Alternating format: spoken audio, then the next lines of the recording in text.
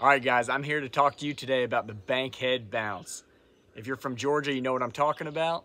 Hopefully, if you're from the Southeast, you know what I'm talking about. So it's the Bankhead Bounce.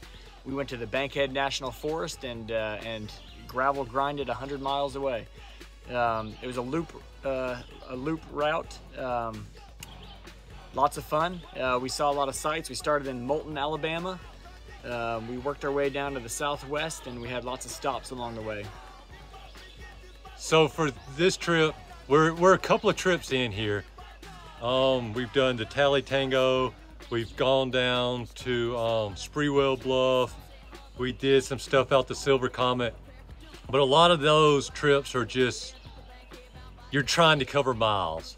And I see a lot of other bikepacking trips where people are just trying to cover miles.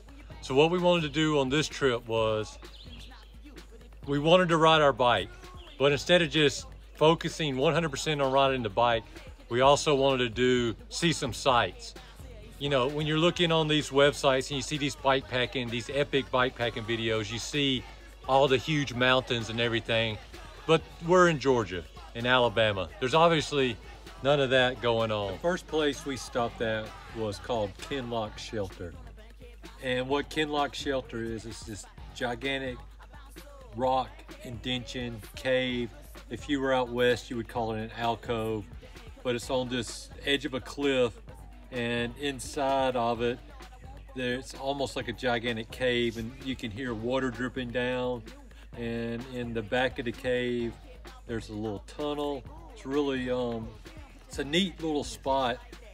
It was first used, or known to be used, by the Yuchi Indians and later by the Cherokee. So the site is has a lot of history, but it's relatively little known. There's not much traffic going up to this area. It's a pretty neat stop for a bikepacking trip like this. You know, the caves were awesome. We got to bushwhack a little bit at the top of the caves, find our ways back to the trail.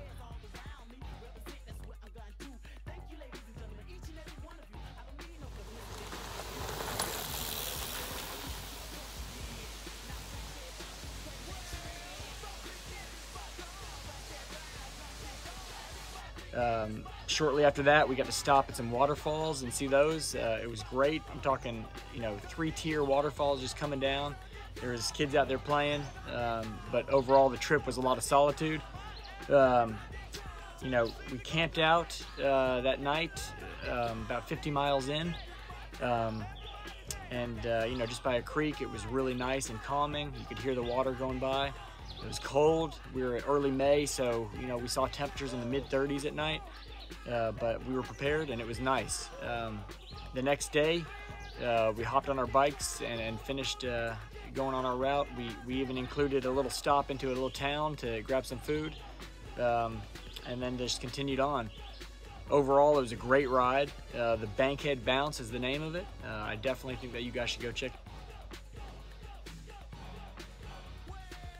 All right, guys, so one of the things I want to stress is that if you like camping, you like adventure, some cycling, I think you should just get out there and do it.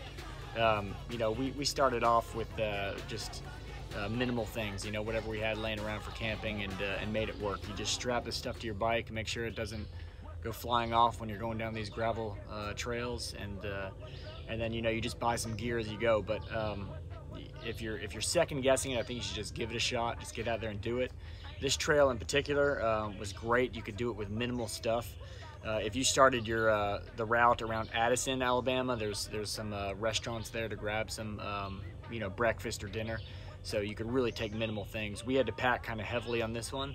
If you've seen on our bikes, we had to load it down just because of the cold weather. You know, normally in May, I think you'd probably tackle it with minimal gear. And like I said, if you actually geared your trip to start around Addison, where we had a little lunch break included in there, you could do it with minimal stuff. Shout it, what's up, what's up? What's up with the Bankhead Bounce? Shout it, ain't nothing but the Bankhead